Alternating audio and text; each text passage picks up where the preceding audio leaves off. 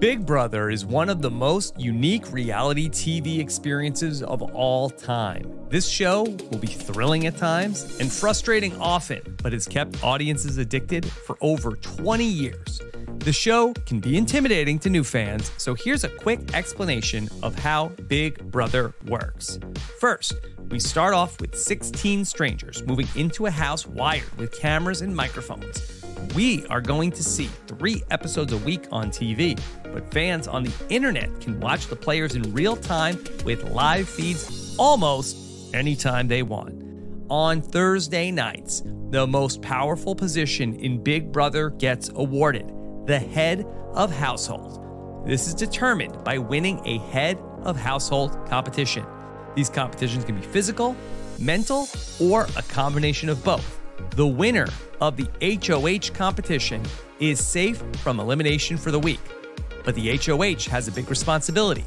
They have to nominate 2 house guests for eviction by the house.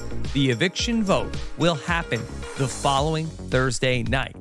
These 2 people that are nominated will then have the opportunity to save themselves by winning the Power of Veto competition.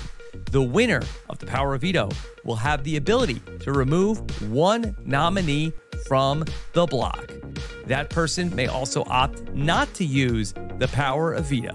If the veto is used on one of the nominees, the HOH must nominate one of the other house guests in the house for eviction. Once the 2 nominees are set, players on Thursday night will evict one of the 2 nominees.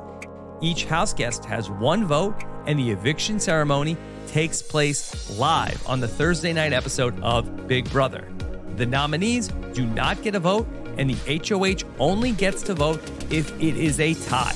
Each week, 1 player gets evicted until only 2 remain. At that point, the power shifts to the Big Brother jury, which is the group of the previous 9 players or so that have been evicted from the house, and they will vote to decide who wins the season of Big Brother.